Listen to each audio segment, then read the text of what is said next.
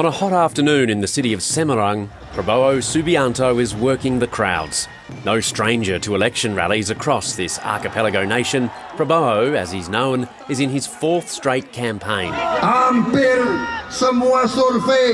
Almost every poll says that we're going to win in one round. But let's not be careless. Let's not be complacent.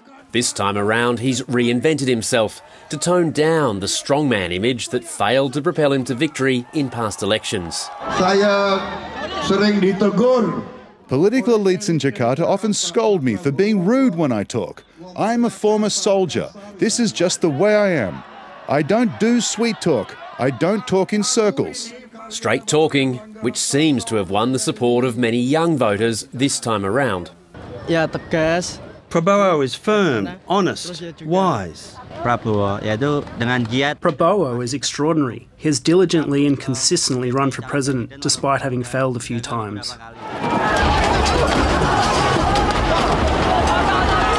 Many weren't even born during the most infamous period of Prabowo Subianto's past. In 1998, as the regime of Indonesia's autocratic leader Suharto was crumbling, the special forces, then under Prabowo's command, kidnapped and tortured 22 activists. 9 survived and returned, 13 were never seen again.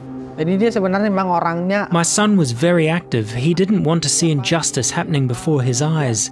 Payun's son Utok is among the 13 activists who were never found. Because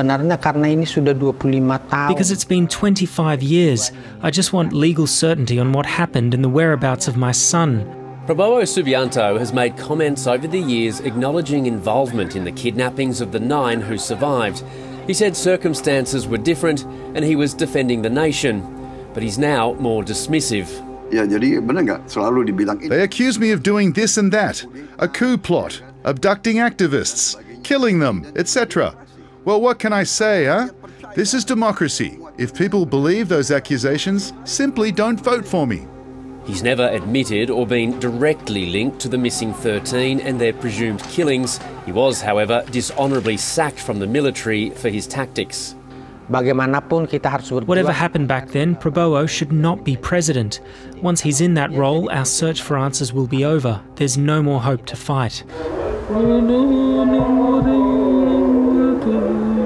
Payan and the families of the other victims, for now, maintain their search for answers. Monthly protests outside the presidential palace calling for these decade-old cases to be properly investigated. Despite promises to address human rights cases, outgoing President Joko Widodo has made little progress in 10 years. Now his son Gibran is Prabowo Subianto's pick for vice president. The youthful running mate is helping recast the former soldier's image to a new generation with a cute and cuddly style.